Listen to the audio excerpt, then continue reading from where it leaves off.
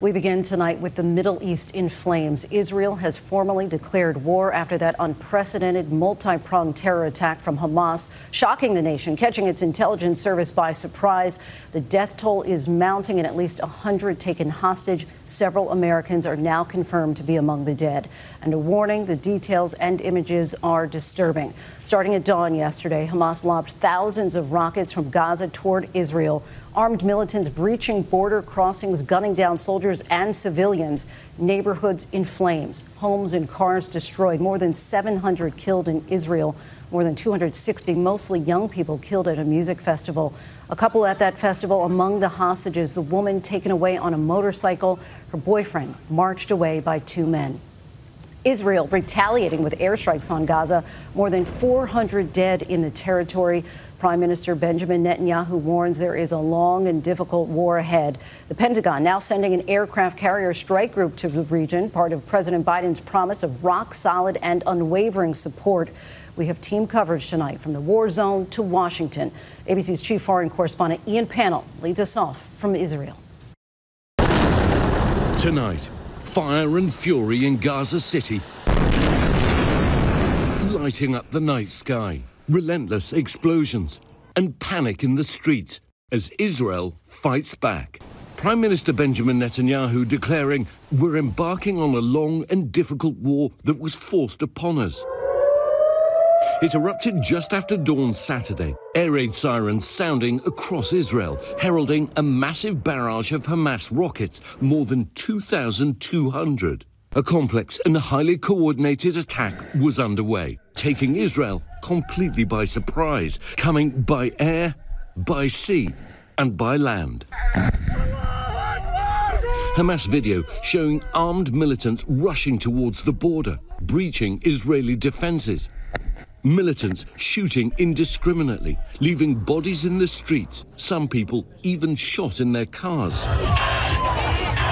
And in a rural area near the border, thousands of young Israelis celebrating at a music festival. Look closely. Those lights streaking across the sky, Hamas rockets. The party descending into sheer panic. Hundreds under assault from fighters on the ground. And tonight, the Israeli Rescue Service reporting that more than 260 bodies were recovered at the scene. Elsewhere, militants kidnapping civilians and taking them back across the border into Gaza. Harrowing scenes, hostages hurrying down a road. This woman forced into a car. An elderly woman in a golf cart. One father spotting his children huddling in this video as they too are driven away. And tonight, the fighting along the border still raging. Israel trying to root out the remaining militants.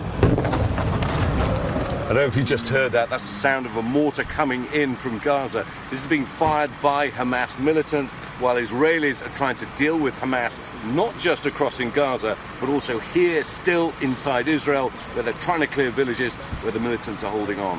Secretary of State Antony Blinken saying more than 1,000 Hamas fighters were involved in this complex operation that's already left more than 700 Israelis dead. It was an unprecedented attack. The United States now trying to clarify reports that Americans are among those killed and taken hostage. Hospitals here overwhelmed. We have just now had a direct hit from a missile in the hospital. We are just now trying to evaluate the damages. Thousands are injured and thousands more today lining up for hours to donate blood. Israel in a state of shock and disbelief. In Ashkelon, Avavit Avran in tears as she looks out at the rubble in her home. It's not normal to raise children this way, she says. The Israeli military now calling up its reserves and soldiers evacuating families from towns that border Gaza. Israeli missiles now raining down on Gaza. Al Jazeera English reporter Yusma Al-Sayed live on the air when one missile attacked.